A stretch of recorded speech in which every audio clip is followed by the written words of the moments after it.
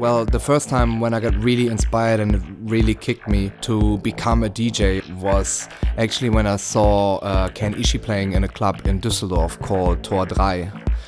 Because it was just fascinating for me to see somebody making a crowd going wild by just playing records, and I definitely wanted to find out about it.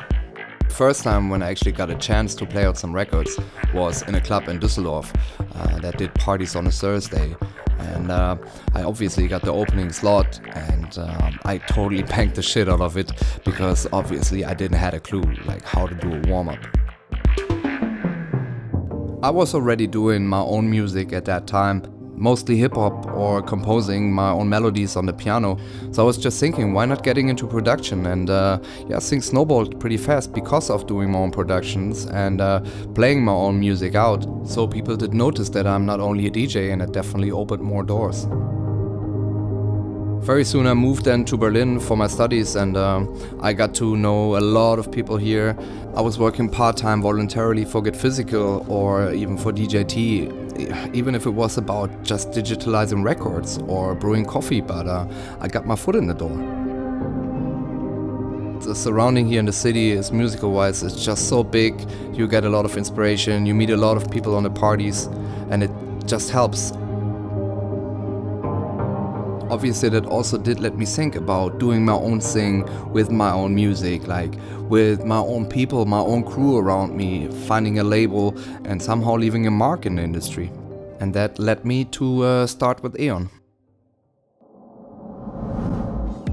When you release on other labels, it's like in a certain way you are always limited in the music and in the possibilities what you want and what you can do. And for me as an artist, it was always really important to break those frames and break with those borders and really be able to do what I really want.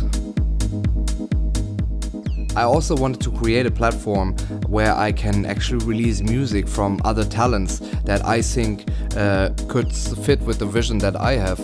And I think that really worked out with people like Speaking Minds TVA, Denis, Horvat, Kincaid and Annie. I mean, those kind of people have their own vision about music, but at the same time they share the same ideals about what they want to express.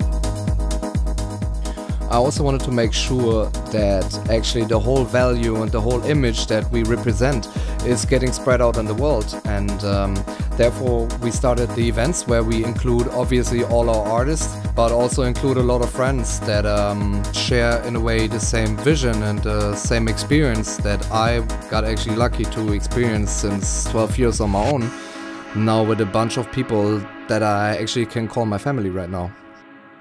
No doubt the style of my music changed throughout the last years, and I think that's gonna be the same that will happen to AEON. I'm not gonna be the guy who will say that AEON always will stand for a certain kind of sound. For me it's more about the quality, the diversity, for the vision that we actually share and the love that we have for this music. So we actually wanted to set a starting point with this compilation celebrating the 5 years that features a lot of diverse music from quality artists that should guide the way towards the next 5 years.